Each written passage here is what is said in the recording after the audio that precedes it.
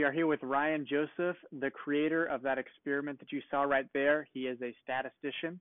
He has both his bachelor's and master's in statistics. So, Ryan, thanks so much for doing this analysis. Oh, yeah, no problem. Thanks for having me. Let me play another clip here of the video. When looking at the on the tongue still piece, we have this highlighted spot. That highlighted spot is the only place where particles fell. Now looking at receiving on the hand, we see that I don't have to highlight anything. It's fairly obvious that by a magnitude, more particles are there. It's really good that the notice you have at the end saying, this isn't a condemnation of anything. This is just to show the science behind this.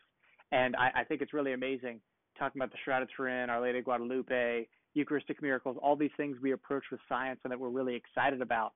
But the greatest thing we should have the most reverence for, God himself, we should apply that same lens and that same analysis. You know, what has been the response from people that have seen this video, I guess on the negative side?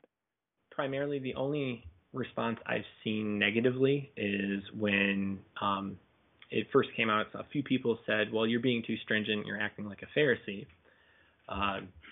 And I thought that was really odd because I was like, all right, well, I'm only telling you to reflect, or that you should reflect, knowing this information. You're acting on your free will.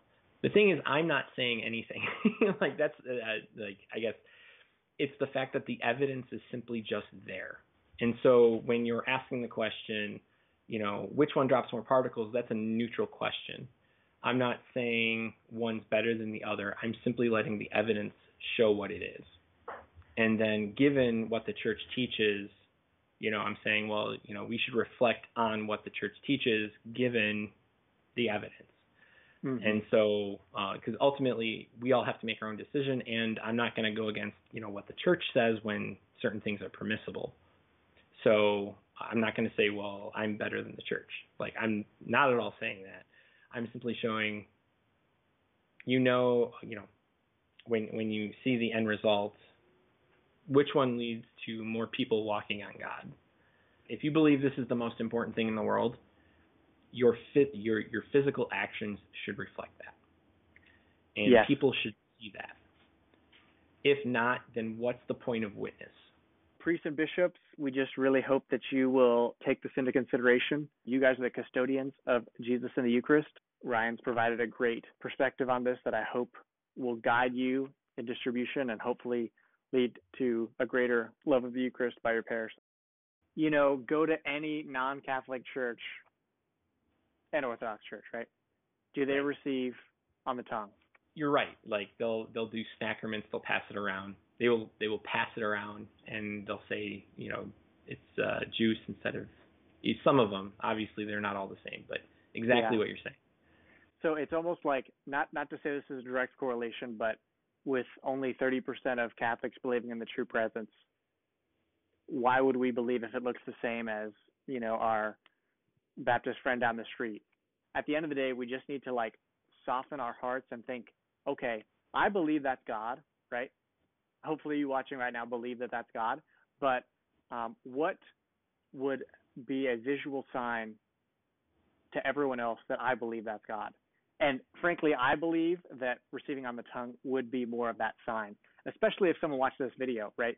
Say like a Protestant watches this video and they're like, oh man, if Catholics believe that's God and it leads all those particles, why would they still do that? You know, they must not believe that that's Jesus in the Eucharist. Not to say that that's what I'm saying of anyone that disagrees or whatever.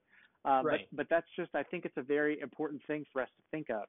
You know, maybe we do believe that's God and we bow and maybe we even lick our hand or something like that to ensure no particles are lost. But right. I think it would have a great impact in a positive way to the church and encourage others to believe in the true presence. Right, and I think part of the problem is the fact that God. Don't get me wrong. I'm not saying God is the problem. That's not what I'm saying. But that God chose such a vulnerable state that we actually, some of us, take for granted. Like, it's small. It is a naturally small thing that we're being given, and God is present as that thing. And in, you know, when you see these videos, I can imagine maybe as another retort is, well, they're so small.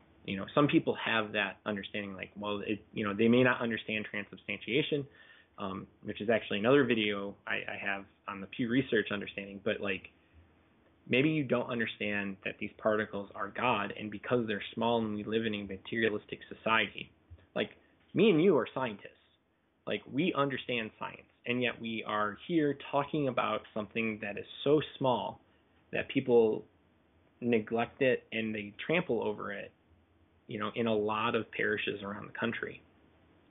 And we associate smallness with importance, when in this case it's the complete opposite. Like, it's the most important thing in that building the second the consecration happens. This came as an idea for myself. It was something I ended up suggesting to my priest, and my priest liked it so much that he not only wanted to do it, but he wanted to show it in homilies. And from those homilies, which we did on Corpus Christi, several people started receiving on the tongue after watching it. Wow. That is awesome. A couple of weeks ago, I was at Mass with my sons, Dominic and Michael, and my wife, of course, and we were kneeling at the altar rail to receive the body of Christ. And as the priest went by and placed it on my tongue, my son, Dominic, closed his eyes and opened his tongue to receive. And right. I thought that was so cute. Like, how cool to see, that he I guess yearned for that, to be like, myself. But would the same reaction have been there if he just saw me walk up and take something into my hands and eat it just like I do at any other time?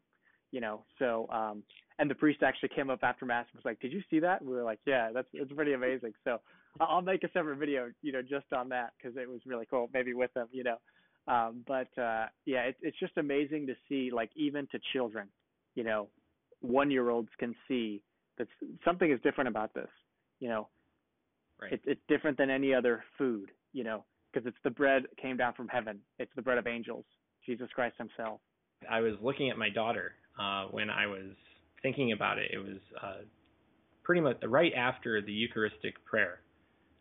It was something, you were kneeling down, and my daughter, my oldest, was right next to me, and she had just started receiving her first, she received her first communion earlier this year. And so it kind of just hit me then to do it. And so afterwards I went up to Father Eric and I was like, "Hey, like, this is my idea, and what do you think?" And he's like, "I love it. Can I show it to people when you get it done?" And I was like, "Yeah, that sounds great." Like, let's do that. And so yeah, we did that. That is awesome. So just to let people know, all of these were unconsecrated hosts, so definitely was not done with, the true presence of Jesus in the Eucharist there. So that's an important thing to note. Go check out Ryan's full video. It's really great to see, easy to share, a super quick video that I hope will bear a lot of fruit and show people that if this is really God, we need to treat him in the most reverent way. Now, from the, statistical element, were there any, inconsistencies or things that you wanted to share behind it, with that being your background? Right. So what I was going for was more of a spatial understanding, which when you watch it, like, you'll see it's very obvious. One side just overwhelmingly drops more particles than the other. I guess technically you could do a few different types of tests to do it, but I didn't want to go to that level because most people simply don't know those methods. And so I didn't want to kind of like make it overly scientific, but I did want to bring something relatable. And seeing when you see the comparison between on the tongue and in the hand, you just see the spread of in the hand, and you only see like a little bit, like just a little bit from on the tongue. And that to me was like, all right, this is exactly what I wanted to show. Not to say, you're doing it wrong if you're receiving in the hand, but to make you and everyone, who watches it, have the opportunity to honestly reflect on what is going on when you receive in the hand and what typically happens compared to when you receive on the tongue. And given that this is God we're talking about. We're not talking about, a piece of bread. I mean, obviously the test is a piece of bread, but when it's consecrated, you trample on it, and like that becomes an issue. Yeah, you've seen those pictures of like Jesus on the floor, little cartoons, and the footprints all over, and it's really crazy to see. I don't think I've ever seen anyone do an experiment like this before, so I appreciate that, and it really shows why, for a majority of church history, almost all of church history, we received on the tongue, and even when you receive, right, if you go receive on the tongue at anywhere that has an altar rail, they'll have the paten. And even, normal parishes, that they'll have the paten, even if you receive in the hand. So were those couple of particles that were lost from receiving on the tongue, what were those from? Could you explain that? So that would be from when the priest was passing it over to myself when I received. And the reason why that would happen, if you have really flaky bread that's used for the consecration, that could be a reason. We have Dominican sisters, actually from, I forget exactly where, but we have Dominican sisters that make the bread and they send it over.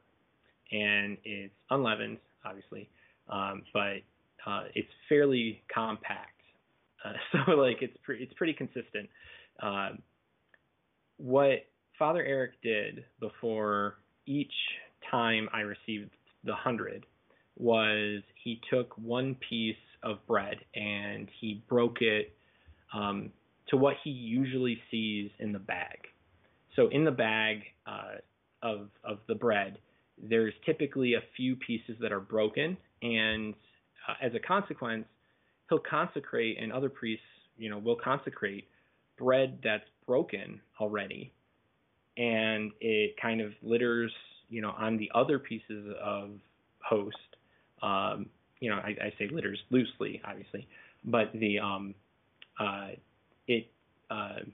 so more often than not, you will have other pieces of bread.